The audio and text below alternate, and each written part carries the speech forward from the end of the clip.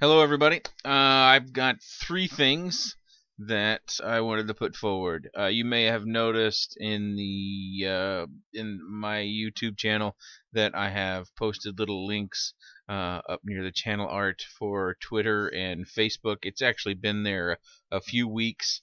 Um, my thoughts on this were if you wanted another way of keeping track without having to video or visit YouTube, that you could follow the Twitter account or you could use the Facebook. And here we have a look of what I've been posting here.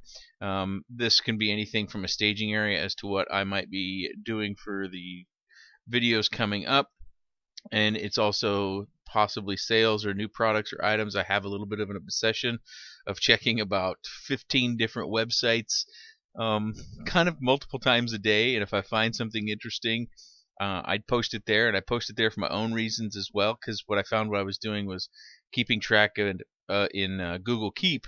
If you're not familiar with that, it's pretty cool online note tracking. So I thought this might be useful for others out there as well. And Facebook is probably going to be a replica of the same sort of stuff. Um, you might say you can catch a sneak peek. If you would prefer to use Facebook to even view the YouTube videos, you can do that as well. But I thought that these were two areas that I could use to post information I think might be useful or you might want to be aware of without having to make a video about it. So use that for as you wish. If you have suggestions of how I might be able to further utilize those to benefit yourself or others, please let me know. I am really open to suggestions. I actually, back when Facebook first went public after it left the .edu space, I joined Facebook. I'm kind of an older techie, and I got really irritated with Facebook because their security settings kept changing, and it seemed as though they kept changing because they wanted to be able to gather more data about us and then sell that on, therefore making themselves profitable. And I had a problem with that, even though I was using their service for free. And so I kind of abandoned using Facebook. So I'm not a great Facebook user. My wife tends to keep me up to date on what's going on Facebook.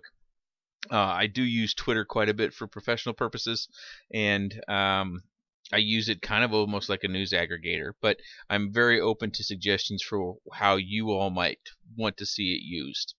And the second thing that I wanted to bring forward was I did take down the video of the Taro TL130H1, which is the 135 millimeter brushless. I thought it was bad form on my part to put that up without giving Banggood really adequate time to try to resolve that. So I've taken it back down for now, and I'll probably rework that once I have a new unit. Hopefully I have a new unit. I've got a little bit of dialogue so far, but with the time difference, it's very disjointed, that communication. And the third thing is, what do you want to see? If you were making videos, or maybe you even have your own YouTube channel and you have some things that you are looking at doing, but maybe you're thinking, I'm not going to do it, doesn't really fit, but it might fit this channel. I'm kind of a micro backyard flyer sort of guy. Let me know. Something that I've been eyeballing and doing a lot of research is finding another frame that is 130, maybe 150 brushless frame that I can build out. I've looked at a lot of different ones over the last couple of weeks. The Shrieker looks interesting. I'm not really a fan of the kind of the Ninja Star look of the frame, but I like how they have designed it in order to make everything work. I saw one the other day that was by a lady who was featured on the Drone Racing League's videos. She has a mobility issue, so she took to quad racing.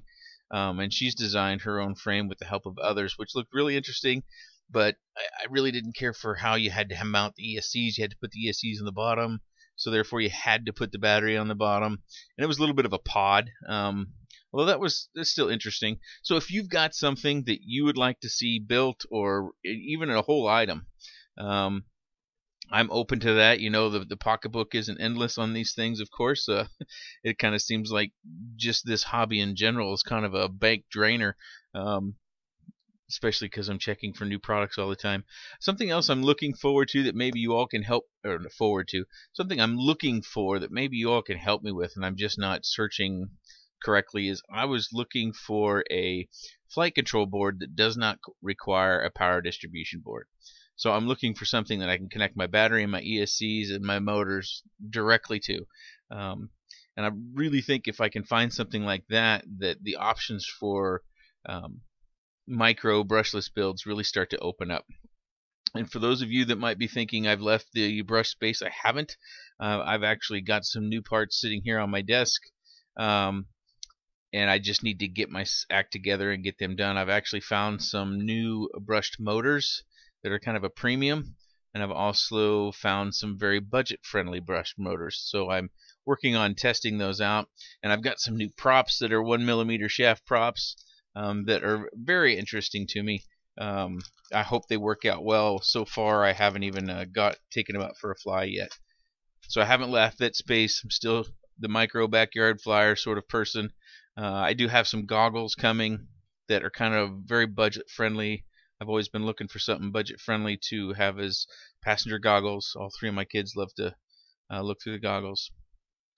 So if you can help me find a flight control board that doesn't require a PDB, if you can help me find a unique or interesting frame for brushless that's somewhere, anywhere from 100mm to 150mm. I'd like to stay on the smaller side of that, but I'm open to that. And if you have any suggestions on how I might be able to use Twitter or Facebook to best suit you, please let me know. I would like to keep kind of the Q&A or questions and answers that we all participate in over on the YouTube side of things, so that knowledge can be easily distributable and probably indexable by Google. Quite frankly, it would probably turn up a YouTube chat faster than it would turn up Twitter or Facebook, but I don't know. Okay, that's all I have for you guys today. I know it's been a little bit slow, but it's summertime and the family is all the activities are a flurry, but I do still every day I look for new things to do because I think this is a lot of fun and I enjoy new things quite a bit. Thanks for watching.